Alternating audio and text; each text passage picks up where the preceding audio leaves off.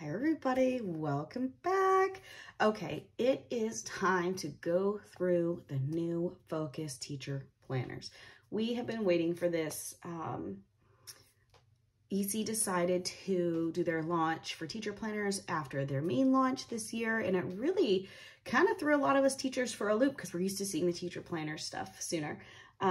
But your patience is being rewarded. All right, so this year I chose to review the Focus Teacher Planner selections. I love putting stickers in my planner and decorating it up, so I really was going for just a clean slate so that I could just put everything I wanted in there. And then, surprise, I did not know at the time when I chose that with the Focus launch, we were gonna get a new size. Here it is. This is the new size. We have a 7x9 on a coil. And then we have our tried and true Focus planner in this beautiful camel vegan leather softbound. So I know you really want to see this and you really want to see it like now, but we're going to do the softbound first.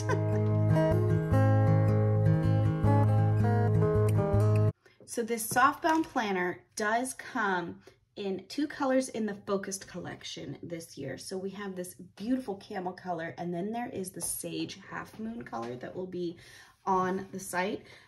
There are a couple other patterns for softbounds in the more colorful collections, but today I'm just reviewing the Focused. So what makes it the Focused collection is really just how streamlined it is, that there aren't a whole lot of colors in it, and it's really open for you to create whatever you want. So on the inside of the cover, we have this beautiful pinstripe. It lists teacher lesson planner and a place to put your name. It's a thicker paper here. All right, so in the front, you have your classroom information, events and volunteer information. Then it moves next to your communication log. And this paper is just so smooth. And then you have your year at a glance calendar. And then here is your section where you can put goals or events or forward planning calendar. All right, after that, we get to the log and graph pages. You can put seating charts here, tracking learning data, any other information that you feel would work well in these grid pages. And you get a couple of pages with that. Okay, and then they put in the upcoming holidays and observances. So it's just real easy to flip through your book and find the information you're looking for instead of filling the monthly calendars with it. I really like that they did that for us here. And then starts your months. So at the beginning of every month, you get a full-lined page for the beginning of that month, a half-line page, and then this box here with dates to remember. I love using this one in my teacher planner because I can check off what's coming up. It's kind of like a pre-plan for the month. All right, so here is your monthly spread. And here it's simple. You have the previous month mini calendar here, the next month mini calendar here, so you can refer to them. And then you have your month spread.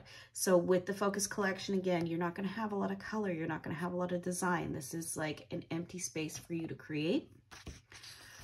All right. And then here is the teacher planner section. So along the top, you have smaller spaces, okay? So you have 6 columns for your lesson planning or subject areas or however you want to separate that out. And then you have one long, almost to-do list section. Now, if you needed 7 sections, you could easily turn this one into match the same here, just drawing in that line, making it darker. It fits, it's just the same. And then here on this section, you have your days of the week and the dates. So it is dated for you. There are many sticker shops out there that make different stickers to go up here. A lot of people like to write it in. If you really wanted to make this a vertical, you could easily white this out and add your dates up to the top. So you get the daily, so it just keeps going. I love the understated lines in here. So it goes through, and then you get to the next month. So the next month you have August, and you have your notes section, your monthly section with the mini calendars, and then into the days. And the whole planner is going to continue to go like that. So it's gonna be the same throughout. It's really a no muss, no fuss, no extra decoration type planner. When you get towards the back, let's go, this goes July through June. When you get towards the back, towards the end of June, you do have a notes section. So you have 1, 2, 3, 4, 5, 6, 7, about 8 pages of the notes section for anything you need. It's great for meetings. And then you have the student checklist section. So here it's grayed out and then the same color of the paper so you can easily track the lines. What I've done in the past, because it's really hard to track, okay, I have a name coming all the way over here for the data. I've taken the names and used this column over here and added the same names and work this way in. So it's easier for me to track. That's just, it works better for my eyes. Also, if you have more students than there are lines, you can continue the rest of your class over here and kind of do the same thing here. You have 32 lines. If you use this very top line here, you do have 32 lines, so 32 students. If you have more students than that, you could split it up.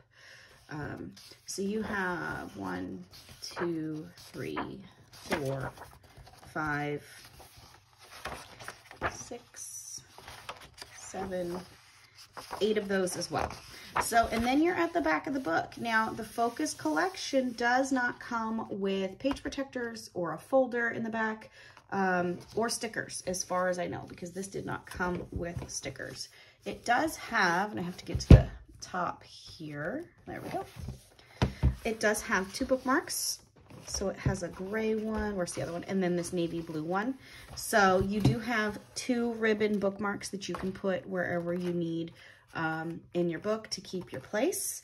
It does not have tabs for the months, but there are also vegan leather tabs on the site that you can get to add to the sides if you want tabs to get to your months. So this is a very clean, understated planner without all of the extra decoration for those who really like that look.